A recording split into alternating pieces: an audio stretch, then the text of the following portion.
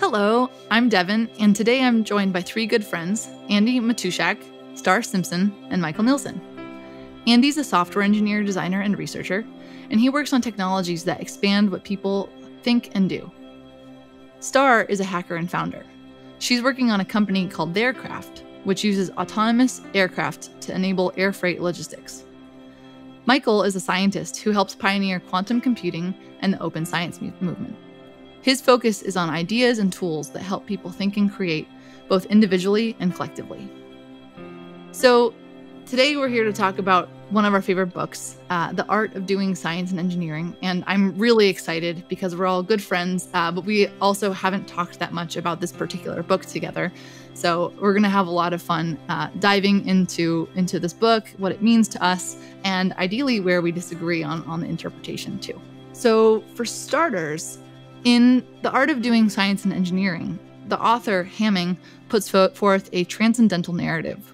He answers the question of what matters. And something that I've heard Andy say is that Hamming's religion is the unabashed pursuit of excellence. So what does excellence mean to Hamming, and what does it mean to you? Hamming has a really specific definition of excellence. He's interested in people understanding fundamental properties of reality more accurately and sharing that knowledge with others. One of the things that I think is most interesting about his view is not even so much excellence or what he means by that, but the unabashed side of it. I think it's really interesting to read this book in 2020, an irony-laden society or something like that. The kind of like earnestness that he brings to his narrative is really interesting to me. He's like, well, of course you want to do great things. And since you naturally want to do great things, here are some considerations. And I think it stands in really stark contrast. A lot of stances these days where I think it's difficult to talk pursuing excellence seriously and not either come off as delusional or as like self-aggrandizing or arrogant or just out of touch or something like that. And so I enjoy that part of it. What's changed? Well, Hamming was part of a generation that I think took kind of a shared project of progress and understanding, very just among scientists, but even society, kind of grand projects of the mid-20th century, counterculture movements. I'm spitballing here, and kind of grunge and Generation X. Kind of stereotypical cynicism perhaps eroded some of this. I guess I'm not really sure. I'd be curious what others think. Well, I think Hamming was kind of a rare person. And it's not just that he was this very clear thinker. He also had a lot of self-awareness, which is very unique quality in any person. And furthermore, was committed to communicating about it, right? So like each of those things, like himself being an astute observer, being self-aware about what worked to enable that, and also being committed to communicating to others, I think are the things that make Hamming, so unique, and his writing so unique and so genuine. Yeah, my instinct is that there are a lot of people who are very good at science, and there are also a lot of people who are very interested in communicating about science, but the overlap isn't necessarily particularly strong.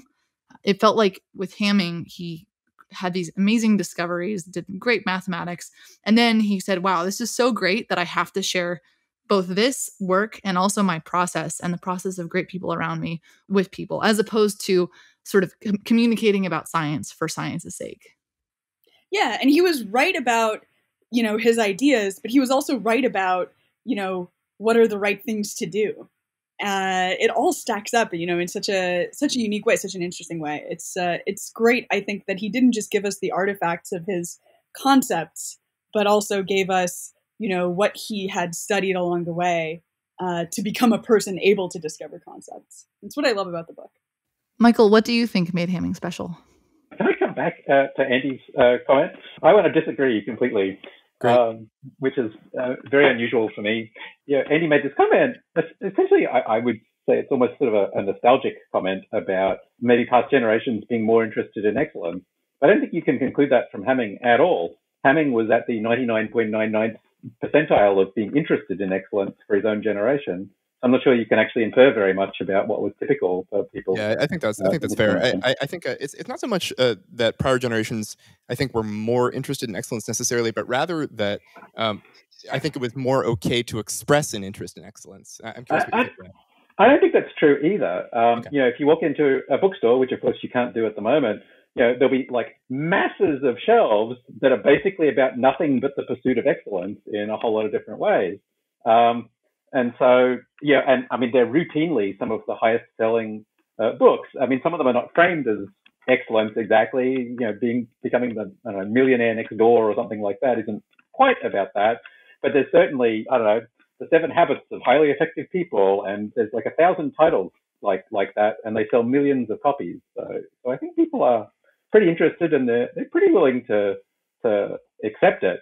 Hamming, I do think, was a little bit unusual in, he has this very precise articulation saying that even though a lot of people are sort of nominally interested in this, they don't actually necessarily take the specific actions to act on it. He makes this comment about going and talking to some of the other scientists at some of the, at the lunch tables and saying, what are the important problems in your field? And some of them saying, well, I don't really know. And even if they did know, why are you not working on them? And discovering that this made him, apparently, at least some of the time, not a very popular lunch companion. And I think that's pretty interesting. It might be a constant between his time and our time. I'm not sure, but it's certainly an interesting observation. I think that really speaks to kind of what amazes me is the nuts and bolts level of detail about his advice. Can you give an example? What's another example? Well, as contrasted to self-help or self-improvement guidebooks, I think Hamming doesn't put it in the spirit of like if you just drank a few more glasses of water every day, you'd think more clearly. He really lays out that it's hard work, and the thing you need to do more of is work, right? And talk to people. He advocates a program of studying past eminent discoverers and trying to piece apart what their discovery process had been. For instance, what prior knowledge allowed them to make that insight. What was it about their context or their environment that enabled that? And then trying to shape his own environment around that. So thinking very carefully about when and how often to have one's door open, how to piece apart one's work into kind of thinking big picture versus working on very tactical tasks. How to look at a new field that's emerging and kind of decide when to jump into it. He advocates thinking very carefully about all of these things. I think that's very much right, but I also think it's quite challenging to actually study the context that somebody is in. So there's no lack of biographies out there and histories, but I always have this nagging sense when I read a biography that it's just a just so story, and you're not actually learning much at all about what really mattered for having this person succeed. Sometimes it's partially about motivations, people want to tell a different story and make it a little bit smoother because it's cleaner. Sometimes it's just people forgot the details and it just didn't really come up or didn't seem relevant to the author. But I found personally that I've been reading fewer and fewer biographies in my life and just trying to spend time with people who I think are doing good work, because then you can actually see it firsthand what it is that enables them to do that and what their patterns of thought are. But that means you have to be around certain types of people. And this is one of the reasons why I love being friends with people like you. But how can you scale that beyond just becoming friends with people? Scaling what in particular, Devin? Scaling what experience? Let's say in high school, I did not have access to the kinds of friends that I have now. I didn't know Twitter existed. I didn't have the email etiquette that I now have. I didn't live in San Francisco. I didn't have a driver's license. I couldn't get to the people I wanted to get to. And so I was kind of stuck with reading biographies. And so how would a 14-year-old get more of this context so that they can start learning, as opposed to having to be in their 20s and living in a great city or a great university? Something that is certainly a lot of fun is watching sort of Twitch live streams of people doing interesting things, because you're not actually getting their kind of reconstructed just so story about how it is they did what they did. No, you're actually seeing them do the thing. Maybe sort of an even more fun example in some ways I mean, you can do this sort of. I mean, with anything that you can see done for sort of live action. I'm trying to think of what's the name of the greatest snooker player in the world, Ronnie O'Sullivan. He claims that he taught himself to play snooker basically by watching videos of the previous best player in the world, Stephen Hendry, and just imitating him at the age of 10, 11, 12. And that's pretty cool that he can sort of do that self-tutorial sort of just by searching out video and watching. So I guess the takeaway is that more scientists should be on Twitch. Actually, so I know somebody who was at Stanford who did live stream, in fact, a substantial chunk of their PhD, which I thought was pretty great. And there's other things. There's a company, what is it called? Jove, the Journal of Visualized Experiments, who will send a camera crew to your lab and actually show you, actually video you as, you arrange, I don't know what you do, arrange the pipette in just the right way to do the procedure. And I think that's, I don't know, it's pretty interesting. Like you kind of just learn stuff by seeing people do things for real in a way that you can't learn from. I don't entirely agree with you about biographies, but there is definitely a lot left out. There are good biographies, but it's really hard to know if it's true or not.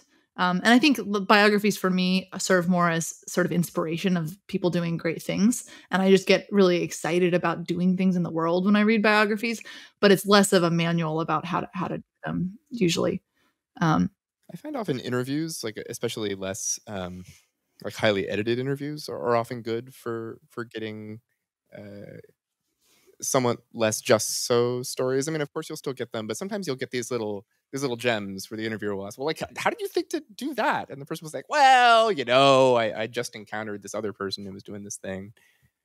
It's kind of similar to the Twitch vibe, where you kind of like, you see how the stumbling happens. I think another dynamic you see in biographies is there's often selection for people who have become fairly, noteworthy for whatever reason. And there's a subtle effect where when you're, whatever you want to call it, senior, often folks end up with others sort of working under their name, doing a lot of the gumshoe work, And so I've seen a lot of biographies. I don't want to single anyone out particularly, but I am thinking of one where in the beginning, this guy was like, I had to get a medical exemption, so they didn't send me to war. And so I threw the paperwork off the side of my motorcycle and ran over it a few times to make it whatever. It's very tactile as well. And, then by the end of it, he's like, yeah. And then we invented, and he's really kind of encompassing a few hundred other people when, with that we, but you sort of, you get the sense that as much as the vision never faded, that person stopped having their fingers, in the paint. And Hamming's book is, again, particularly noteworthy because he's so blunt about the requirements. What's some more examples of the bluntness, Sarah?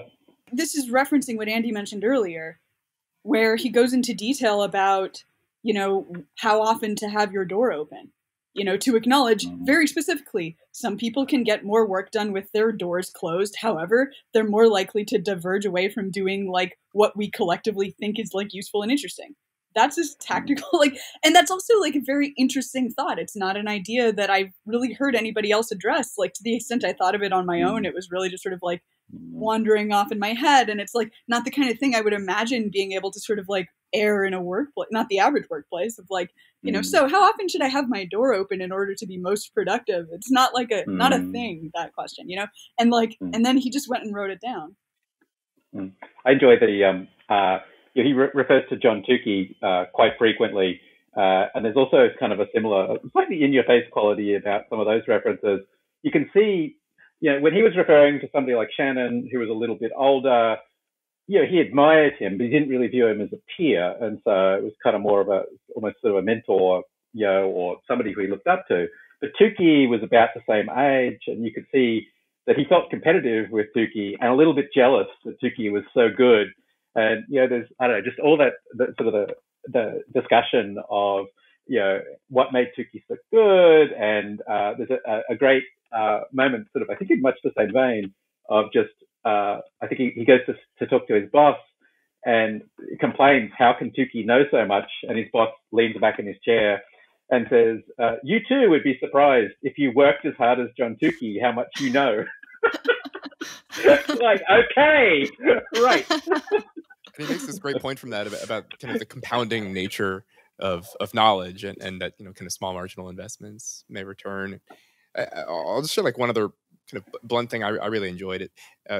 I loved all the instances where he kind of complained about his own failure, and he has a couple actually where he talked about essentially he was going with cached thoughts. Like he had come to some conclusion about I think it was digital filters based on some like prior nature of the field, and so he missed this opportunity that one of his colleagues ended up pursuing rather than him, and he felt kind of frustrated about that. Like I should have gone after that, and the reason that I didn't was that I'd already decided that approach wasn't going to work. And so when the situation on the ground changed, he didn't reconsider, and he kind of exhorts the readers in the AI chapters, for instance, that almost everybody who's kind of talking about the future of AI is just kind of repeating other people's conclusions. You need to like sit and like do your own thinking and update your thinking, and otherwise you're going to have no idea what's going to come. I really liked that example of the feedback about John Tukey working just harder than Hamming. What was a time in your careers that someone gave you pretty harsh advice like that, where you're like, oh man, really got to think about this? I've got one that it was harsh in a subtle way, but it still like really kicked me quite hard. I was supposed to be responsible for this particular gesture interaction on iOS, and I'd been working on it for a while, and it still wasn't feeling quite right, and it was like triggering at the wrong times. And after a conversation with my manager about possible approaches, we'd kind of come up with some ideas, and I said, I'm going to pursue these over the next coming days. And he was clearly kind of interested in seeing if we could make progress a little faster, but I went home. It was maybe 7:30 or something. So I get in the next morning, and he'd been there like most of the night. And when I got there, the problem was basically solved. And there was no like criticism really about not having carried it forward quite so aggressively. But arriving and having the problem that I'd been wrestling with for quite some time kind of just solved for me was a good kick. You never forget that feeling when it happens. I associate a couple of those with my peers in high school. My best friend in high school and I were like extremely competitive with each other. It was probably the most competitive relationship you could have with someone and still consider them your friend. And sometimes it did break down. It didn't help that my high school was tiny and we were like the two, we had to be, we both had these personalities. We had to be the best and everything. But then by, the end of high school, I was in a calculus class of 4 people. It was her and me and like two others, and like it got very narrow at times. But I just like, as hard as it was sometimes, I still really miss how intense it was. Because it was great. I mean, we went to school for 6 years and we were just like, in every way, wherever possible, toe to toe. It was great. When is competition productive and when is it more toxic? I think I deny the premise of the question. Toxic? Oh, okay. All right. Let me lean into the question. Let me accept the premise of the question. I mean, you can probably all guess, but maybe people listening to this can't. My opinion. Mostly, if you're on sort of a linear scale, like get off the scale, go and do something else. I really enjoy watching actually sport of all kinds. Like I love, watching people play tennis. I enjoy athletics and whatnot. And so I'll admire Serena Williams or Usain Bolt or whoever. It's just wonderful. But it's also true that if, Serena stopped, there would be a second best player in the world who would take her place. Actually, I guess there kind of has been over the last few years, but over the last 20 years, she's been by far and away the best player. And so, I don't know, it always strikes me as somehow, if there's 1,000 people all competing to do the same thing, actually, probably a lot of them could go and do other things. They could invent other games to play, some of which would be unique games that only they in the world were playing. And it would be both more meaningful for them, it would be more meaningful for their family and for their friends, and just better for the world if they were to go and do those other things. So, I don't know, competition is sometimes good for motivating you, but I think you always want to be in sort of a pool small enough that it's actually to some considerable extent friendly competition, and you don't feel that. The kind I hate is when you're getting crowded out and there's like 17 people all trying to do exactly the same thing, and it doesn't even feel that important anyway, because in fact, there's kind of just too many people trying to do the same sort of thing. That's sort of the toxic version. I'd rather just go and find ideally incredibly meaningful and important things that you can do, but where you're the only person or one of a tiny number of people who are pursuing that end. That's my way of thinking about competition. It's not a very Hamming way, I don't think. I think he was a more competitive kind of a person. He wanted to win quite often. Even his framing of asking what are the most important questions in your field, what are the most important problems in your field, and why are you not working on them? That seems to me like kind of a silly framing. It's accepting the consensus social reality of what the field is, when in fact it is much better very often to figure out what are the problems that nobody in your field has even has understood are important yet. Sort of trying to invent new problems and maybe even new fields. That sort of strikes me as just a more enjoyable and ultimately more meaningful activity.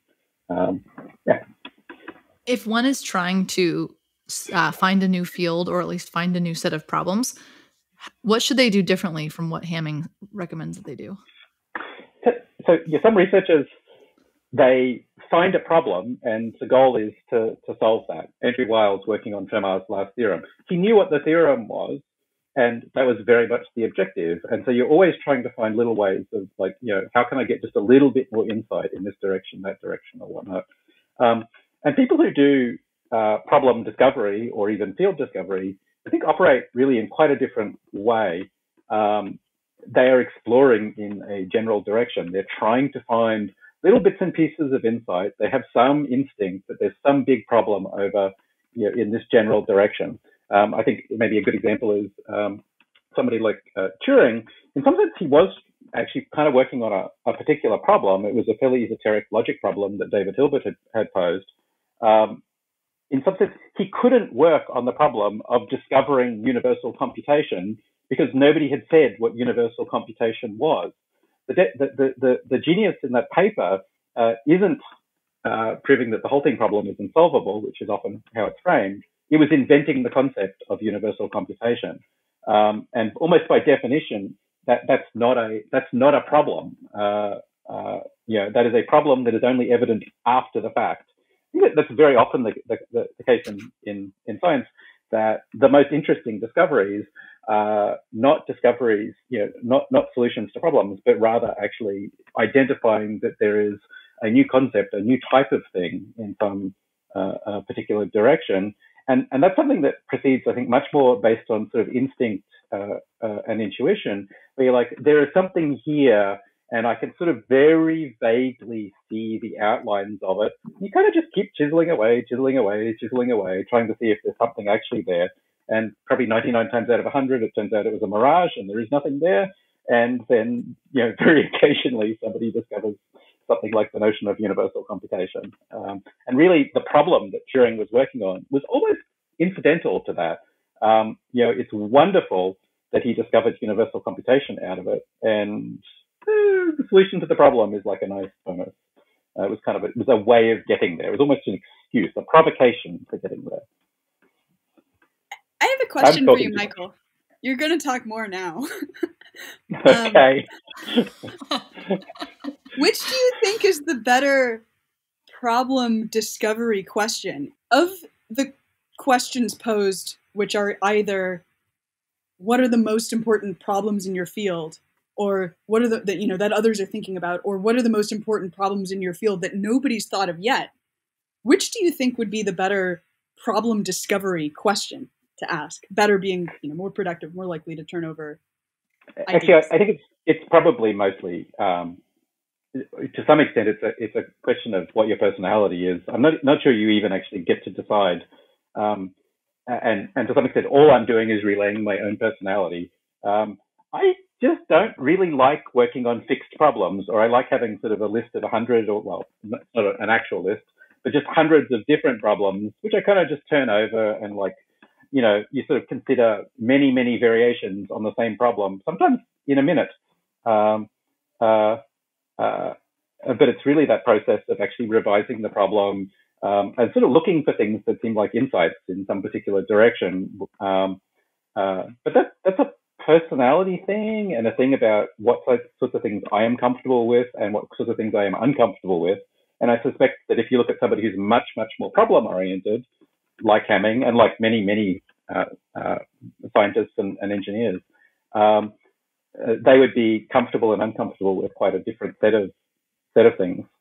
But you just said you have lists of problems, so you are aware. Yeah, but the point is that the problems, from my point of view, they're not the point exactly. They're almost provocations. They're almost like they're steps along the way, but they're not the goal. Rather, I will tweak the problem a lot. I mean, sometimes literally, many, many, many times, sort of in a minute, just trying to find something where it's like, if I consider this variation, it seems to connect to this thing over here. And then all of a sudden it's like, I can see some way of making progress. But it's the insight, that sort of, step of connection that I think is important. And I'm not sure I could do something like work on Fermat's last theorem. It's just like, it seems so fixed. And yeah. What I feel like I'm hearing here is, tell me if this maps to what you mean, is instead of having solving a particular problem as your goal, is about sort of the process to solving that problem builds up this mental model in your head. And that model is the important thing.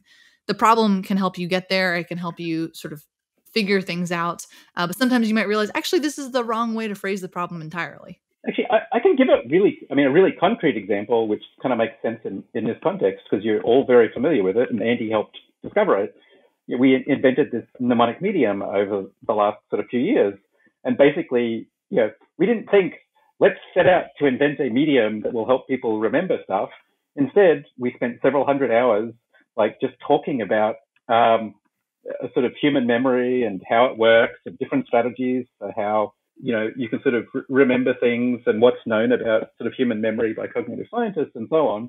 And separately, in apparently separate conversations, we were talking a lot about tools for thought and how media changed the way people think and all these kinds of things. And in some funny sense, these were kind of two separate, very long conversations. And eventually, they kind of merged into one conversation where, in fact, we realized that you could build a lot of these sort of memory ideas into some sort of new medium, and started to sketch that out. But it didn't come out of a problem-oriented mindset at all. Instead, it just came of pursuing these two separate, very interesting sort of sets of ideas. Sometimes they'd kind of come closer to each other, but most of the time they were very far apart. And goodness knows how much time we spent sort of in those sort of separate parallel conversations before they merged. But there was no sense of solving a problem at all. There was, however, definitely a sense, at least for me, Andy can maybe speak separately, of discovering a new type of thing as a result of these conversations. Michael, I think you gave a really good answer to the prompt, so just wanted to say thanks and accept that. But to draw part B out, if I may, as well, which is, it seems that Hamming also did not win a zero-sum game himself. He also he turned over things that were not conservative answers to questions per se, other than in a broad sense. Yeah, that certainly seems right to me. I wonder to what extent this problem orientation has to do with this micro Nobel approach. Does that approach encourage a somewhat more like problem solving rather than problem finding type mindset? It seems like it would encourage you to try to solve a problem that you can stick a name onto, which means that it can kind of be cleanly put boundaries around. Otherwise, you can't like put your name to an entire field in the same way. Now, it doesn't mean that you couldn't win a Nobel for discovering a field. In fact, many people have. But it seems like you would focus your efforts on something that your name ends up getting very closely attached to. Is it worth refreshing Hamming's micro Nobel idea? He has this interesting way of thinking about, he's wondering what's my productivity is gauged in terms of rate of micro Nobels, where a micro Nobel is like a small but meaningful, substantial insight. And that seems to be his optimization function. He refers to it a couple of times. And this seems like a pretty different approach from like, I want to found a field. It's much more like, I want some marginal increment of insight that is original and important. Right. So this is a silly observation, but I have to interject it. There hasn't been enough silliness. John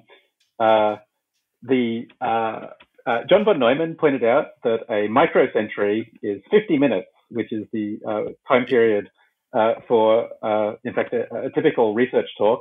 And I'm just thinking, what that means is that unfortunately a micro Nobel, you would actually need to have one every 50 minutes in order for your entire life to add up to one Nobel Prize worth of work. But maybe there's some kind of, sort of long tail, and every once in a while you get a little bit sort of lucky, and what you thought was going to be a micro Nobel worth of 50 minutes actually becomes, worth I regret that we can't let Hamming off the hook for like being precise about scale and order of magnitude. So we can't. No, it's not like he didn't find 10 to the 6 micro Nobels, I expect. He picked like he knew what that meant, and he would have been able to draw the inference between time and accrual. Maybe he was being modest. I'm also very curious. What's a mega Nobel? That's every Nobel we've ever awarded, and then some. Can I ask a question of both Star and Andy, and actually Devin, if you don't mind the opposition? There's this thing that I wonder as I read The Artists of Science and Engineering. Actually, I hope I'm getting the title right. The title wrong like every time. For whatever reason, it's a hard title to remember. I don't know why. The Art of Doing Science and Engineering. My God, I can't believe I missed it. The doing. There's something really interesting about it, which is so much of that book, it's describing a research culture. It's describing a research culture that I very much recognize. And there's tons of books about research culture by all sorts of researchers. And there are many very good ones. And none of them seem to have resonated with Silicon Valley's kind of maker, doer, entrepreneur kind of a culture in the same way. And I'm just curious if you have thoughts about why that is the case. Why do so many people here get, what do they get out of it that's really sort of interesting and exciting that maybe they don't get out of some of the other books that have been written about research? I find it really relatable in a way that many books about research culture are not, because so much of Hamming's descriptions are like him with his sleeves rolled up, like working with filter circuits and programming or trying to direct others to program. And it's true that, we look at n-dimensional space and the error correcting codes, which are arguably his most important work. And that's somewhat less relatable, but there's so much in the book that feels like my day-to-day experience that it's very easy for me to connect to it. So it's just that kind of practical making aspect almost then for you, Andy. You sort of feel like you can just recognize some of the things he's doing as being similar to you. That's right. Okay. Yeah, and it feels like he sort of like grabbed you by the hand and sort of pulled you into his office, and then it's just like, watch me do this. And he's starting to do it, as opposed to when I read other sort of similar types of things, it feels like there's much more of a description of the problem as opposed to the action of solving the problem. And so it's like just like what you compared it to with the Twitch streams. It feels much closer to like a Twitch stream than it does to like a grand science, like this is what we figured out kind of thing. It's really also much more about the setting the environment that will then help you create great things, which at least for me resonates very well. And I think like for programmers in general, you're always sort of building yourself tools that sort of scaffold yourself to be able to build the next tool. And he's talking about these mental tools and these sort of environmental and contextual tools that set him up for success. Right. And he's not just kind of considering them sort of instrumental things. I think this is what I'm taking away from what both of you are saying, that and often that's the case when you read sort of scientists talking about pure science. They sort of sometimes they will regard the tools as just these purely instrumental things, not sort of interesting in their own right. And I guess Hamming kind of does just like them for their own right, which is interesting. Sorry, Star, what were you going to say?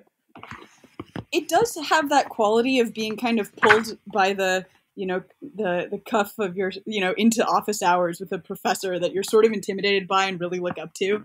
And you're like amazed that you get to have some time. And what he says is, okay, look, we need to talk and here's how it works. And here's what you need to be doing. And, very few people are maybe even brave enough to put that down. And we talked earlier about his like competitive streak, but, he also acknowledges creativity. And what I respect about all of that together is, maybe especially the competitive nature, right? We don't know if he maybe played that part up about himself. He might have, right? But he really acknowledges that like maybe the very human part of like what drives you, and in an honest way, again, that like, many books are unwilling to come close to, and even for, maybe reasons of not wanting to overgeneralize or, whatever lame reason makes the book like not land. He gives me the sense of like a sort of grumpy but brilliant uncle who really wants what's best for you. And he's going to tell you the tough stuff because that's what you need to hear, in a way that is quite rare, I think. And I don't think that answers specifically the systems builder question of like, why does this resonate with makers? But I think it just makes it resonate more with people in general. Because when people speak to you like you're someone that they care for, and they speak to you like you can go do great things, but you can also really screw them up if you do some dumb stuff, then you take it more seriously if they're taking you more seriously. Can I go in a totally like a direction we haven't touched so far? There's something I want to acknowledge about the book that is part of what makes it so special to me.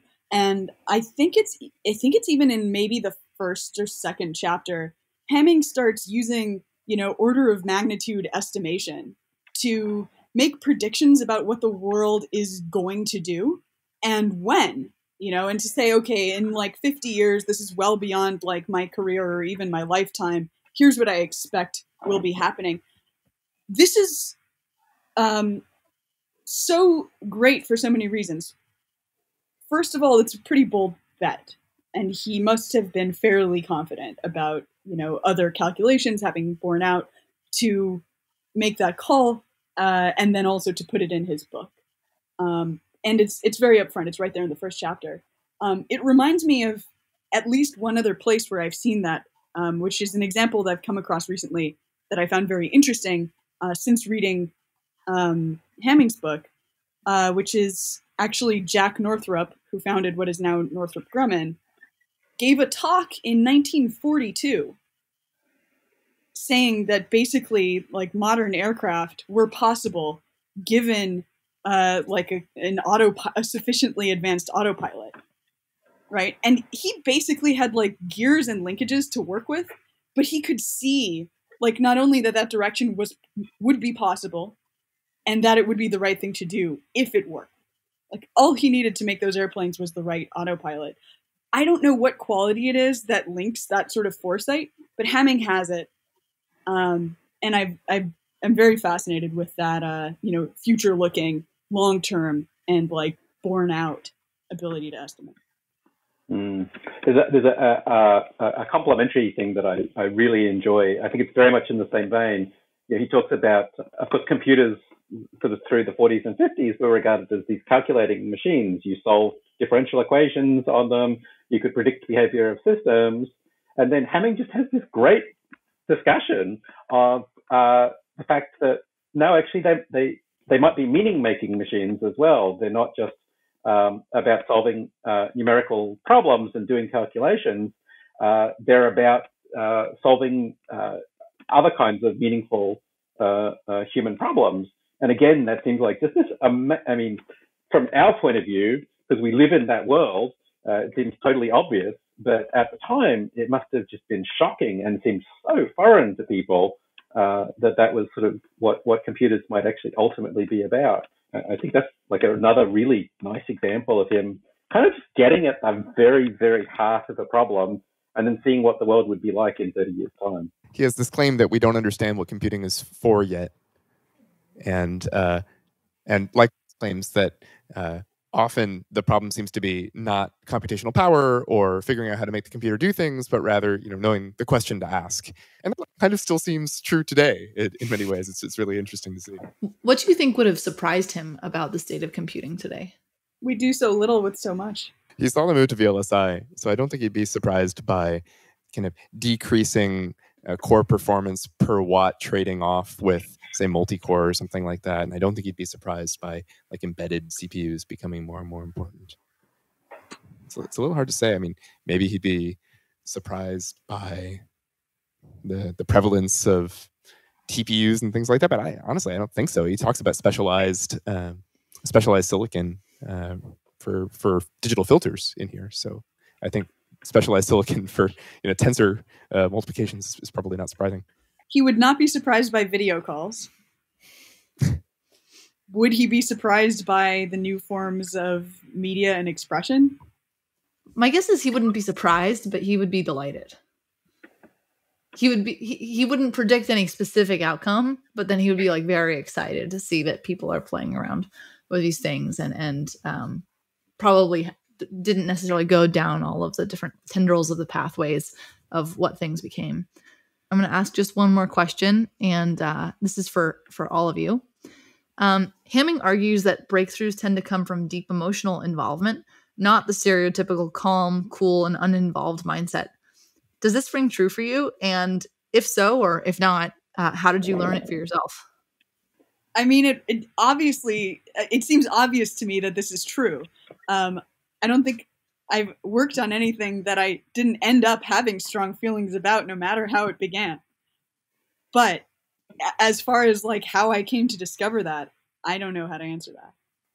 All right, let me take the contrary view because I've made the argument sort of in the other direction so many times. Norm McCrae wrote a pretty interesting biography of John von Neumann. And in the biography, he makes this observation about Bertrand Russell versus von Neumann. That Bertrand Russell was utterly extraordinarily brilliant, but that he essentially claims that Russell's main problem was that he was too emotional, he got too involved in a lot of his work, and this is the reason why he, in fact, did not do deeper work ultimately. Whereas he makes the claim that one of von Neumann's strengths was his ability to remain relatively uninvolved and sort of to be relatively emotionless. And I don't know, I thought a lot about that claim. There's at least a little bit of sympathy to it. A problem that can arise when you get too emotionally involved in your work is that actually it can start to interfere with doing it well. You can start to get anxious about how it's going to come out. You can start to get too stressed. And sometimes it's just better to chill the hell out and go and do something else for, either a day or in some cases 6 months. So that's, I mean, there's some sense in which it is true, but there's kind of a moderation. It's maybe sort of a Goldilocks principle kind of a thing, where you don't want to be too little involved, you don't want to be too much involved, you want to be involved at just the right level, which is the kind of sentence that's really easy to say and really hard to act on in practice. Yeah, I'll echo that. The Goldilocks thing really resonates with me. I don't really know how to work without being emotionally involved in stuff, but I've definitely experienced problems when I've been too emotionally involved in things. And I'll just share like one consequence that has is not stopping soon enough, because most problems you pick up, like probably you should put down. Choosing when to stop work on a problem is this really hard thing that Hamming actually talks about some. But actually, I'd love to see more literature about choosing when to stop working on a thing. I think being emotionally involved. There's several times in my career where I've not dropped a project soon enough, and like many months over, and I should have. What signs should you have looked for that if you were to do it again, you could have known to stop earlier? Yeah, first order thing to try, I think, is kind of a standard rationalist. Like try to write the outside view. What does the outside view of this look like? I probably would have struggled to write a compelling outside view for this project. I find when I have to start justifying it to my friends, that's a sign to be like, I mean, you have appropriately demanding friends. That's great. Yeah. I mean, it's not always the way to go, but if you find yourself a little bashful to be like, yeah, I'm still working on this because like it's important, but also there's all these reasons why it's like I'm not going to make progress, or you're working with people who are not going to help you with that. That's an important. I want to push back against that though, Devin. I think like some of the most interesting stuff I've ever done has been stuff where when I'm talking about it to friends, I feel like I have to justify it a lot. Maybe it's a different kind of justification, but basically it's like I don't really know what this is. I mean, if you've been working on problems that always sounded like they made sense, my goodness, like you're way ahead. I often have the problem where like it doesn't make any, like people they'll just sort of squint and they say what, and you just have to sort of shrug, I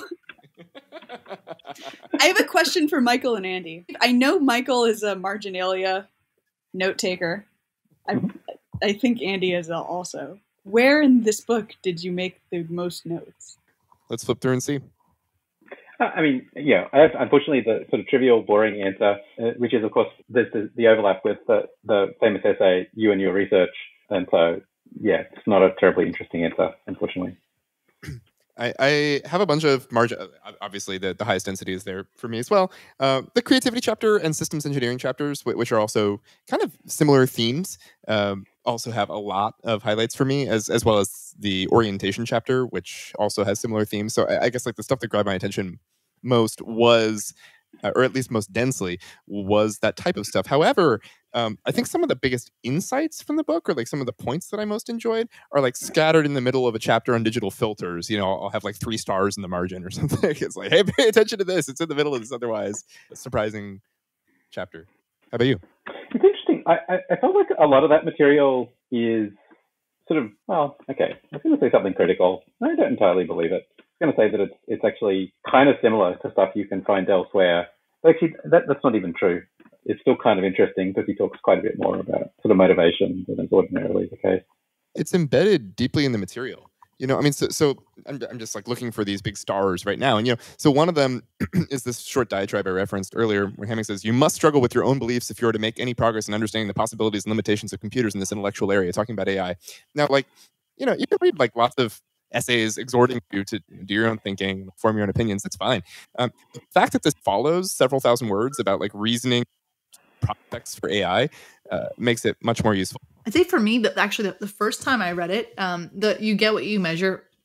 I read it a while ago. So the you get what you get measure chapter really blew my mind. And then when I reread it again recently, I had realized that I had just fully internalized all of that. And I thought it was the most boring chapter. It was pretty satisfying actually. But also I kind of like skimmed through it like, okay, I get it. I find that's a very common pattern for me when I learn something is things that are most shocking or hardest for me often end up then being very integrated into my worldview and my like abilities in a way that things that were like less mind-blowing early on. Like I remember when I first started learning about logarithms, I really did not get logarithms. Like it was really quite a struggle for me. And then I studied them very, very hard because I wanted to understand and then built that intuition. And now it's one of the pieces of math that I have most deeply embedded in my reasoning. I have a theory that this is the case for every idea or book that was like a foundational step change. If you even go back and read some classic literature, it seems so boring because so many derivative works have been created that you're familiar with it before you come across it in the first place. Yeah, like Tolkien is this way for me. Actually, like I know that's kind of heresy. I'm sorry. But like Lord of the Rings, when I first read it, I as a kid, I was like, yeah, this this is fine. But I feel like there's a lot of other like books about elves and trolls and things like that. I don't really understand why this was such a big deal. And then I realized, oh, this like invented those ideas. Oh, I see. It's a big deal. There's also a sense, Michael, you've alluded to the way that lectures can have value in a surprising fashion by kind of letting you see a person's thought process in great detail, even if you may not absorb kind of detailed information. Kind of seeing their value system, their lenses on the world play out in the context of detailed material is enlightening. And I found, chapters on digital filters and simulation to be very much that way. Do you have any final thoughts that you want to close with, or final lightning round questions? I don't know. Maybe let's try this as an experiment. If you had to sum what you took away from the book in one sentence, what would it be? Work hard on problems of interest to the smartest people you know. It's possible to take very, very seriously the practices of doing good work. Be proud and intentional about creating a context that allows you to do great work. I feel we should get GPT-3 to try and summarize the text. Michael doesn't get to get off the hook, though. He's just inputting the text of the book into GPT-3. Yeah, that's right. I'm running it at the moment. Give me a minute. Give me a minute. I'll be fine.